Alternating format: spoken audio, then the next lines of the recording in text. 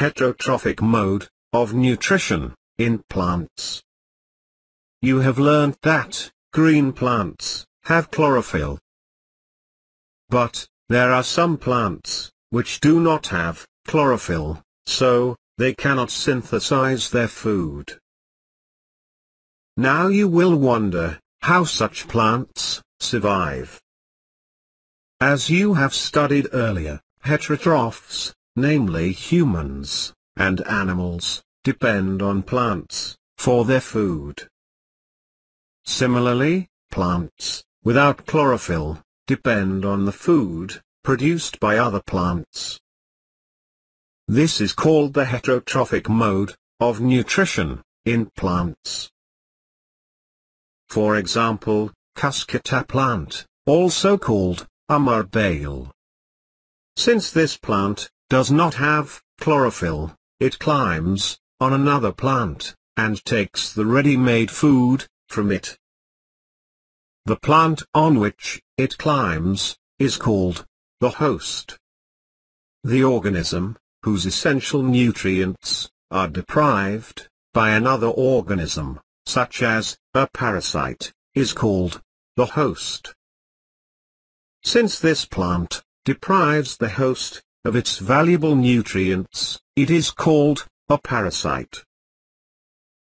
The organism, which obtains nutrients from another organism by depriving it of its essential nutrients, is called a parasite.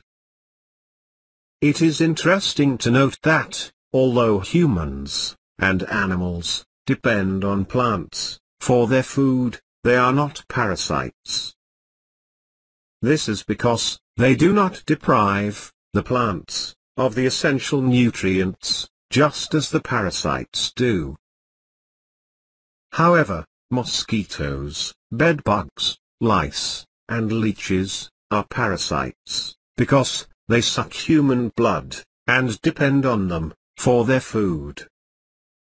Some green plants, like Drosera, Venus flytrap, etc., are unable to obtain all the nutrients required to prepare their food from the soil or their surroundings.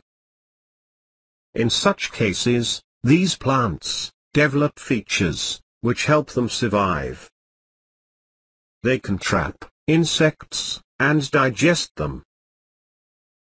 Plants which trap and feed on insects are called insectivorous plants. These may be green, or of some other color.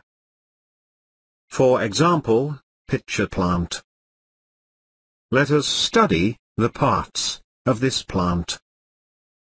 The leaf of this plant is modified in the shape of a pitcher. The apex of the leaf forms the lid. The function of the lid is to open and close the mouth of the pitcher.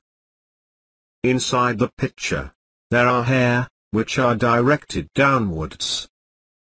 Now let us see how this plant traps insects. When an insect lands in the pitcher, its lid closes. Thus, the insect gets trapped and entangled into the hair. The pitcher plant digests the trapped insect by secreting the digestive juices. Thus, insectivorous plants are partial heterotrophs. These plants, also called insect-eating plants, grow in soil containing less nutrients. So, they feed on animals, like insects, to fulfill their requirement of nutrients